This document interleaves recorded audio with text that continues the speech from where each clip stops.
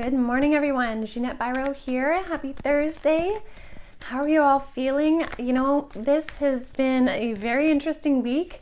We have just 2 more days left of March, so I'm curious what the cards have to say. I'm sticking with the tarot because of what Spirit had recommended on Tuesday. So we're going to finish out the week with tarot. Same deck, same energy, Lights Here's Tarot. And let's see what the messages are for today. So I'm going to give this just a really good shuffle.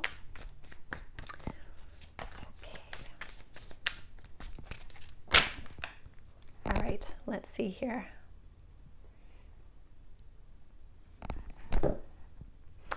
There's something today that feels crisp.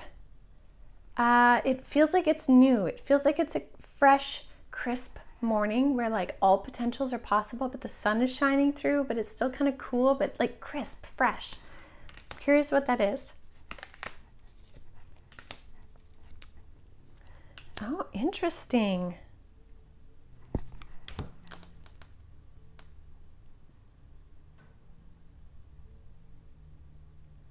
Okay, I get it. I get it.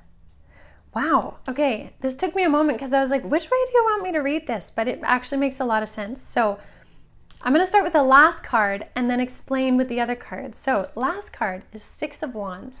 Now, this is that crisp energy, that new, that this 6 of Wands really represents success and victory. And so she's got this wreath, and we find the wreath often on traditional tarot for the World card as well as the 6 of Wands. So she has the wreath right here, and it really means this completion, like success. She worked hard to get to this position. Now, she stands in this position on stage, not frivolously or not with an empty sense of like, oh yeah, look at me. She knows what it took to get there. She knows she had to work hard. She knows she had to really get to know herself. She had to move through all the phases to get to this point. She had to create this stability. She had to really dive into who she is, what she's about, why she's the way she is, to come to this position of power in herself, but not, again, outward egotistical power, but power of, grounded nature, knowing who she is to get here. And this crisp new energy is what Spirit is talking about with these kind of like new beginnings that are really at our doorstep right now. And so this is why I find this really exciting, because we have exactly that. We have the 4 of Pentacles, we have the 6 of Cups, and we have the Queen of Pentacles. So this is literally that journey. She needed to really start to create stability. And so when I say she, I'm just referencing the fact that the card has a female on it, but it's really anyone who's listening to this. You have had to really get clear on what brings you stability. What does it feel like to be stable in your emotional world, in your physical world, in your mental world? You have had to go through 6 of Cups, memories, understandings, your life journey, maybe even ancestral journeys and stuff, to get to know who you really are and what you're about. And doing that has brought you this place of stability. This 4 of Pentacles is really about stability, knowing who you are in this physical world. And when you recognize that, you really embody the energy of the Queen of Pentacles. She sits there with her head up and her eyes closed, not because she thinks she's better than anyone, but she knows her connection to all things.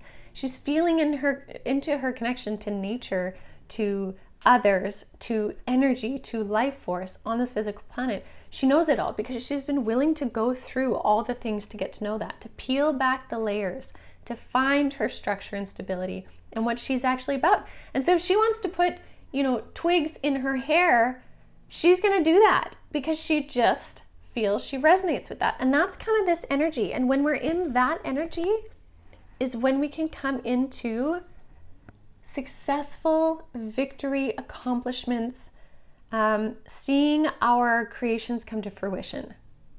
And this is that energy, that crisp energy of spring, that newness, that something fresh because of what you've gone through, what you've accomplished. There is newness here. So this seems like a really consistent theme this week, which I find very exciting, very, very exciting. I'm curious how that leads into the energies of April.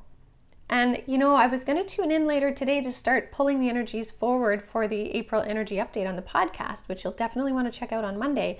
So it's going to be following somehow on the heels of this. What is this new crispness? What does this mean? What's coming for us? So I'm very, very curious. But I think this is a beautiful card reading for today.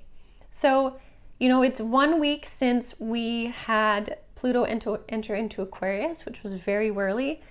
Lots of geomagnetic storms, which was also very whirly. Many people felt out of body, all of those kinds of things. But now we're getting into crisp, clear understandings of things. And maybe for you, it's you're understanding all of it. Maybe you're understanding certain tracks in your life. But there's this completion, again, with this wreath symbolizing completion, victory, and forward movement. So that being said, exciting things are to come. So I will leave that with you all for today. Happy Thursday, everyone. I hope you have a beautiful rest of your day. Thank you again, as always, for your support, your love, your comments, your shares. It's just wonderful to hear. I love it. So thank you, and we'll see what tomorrow brings. So have a beautiful rest of your day.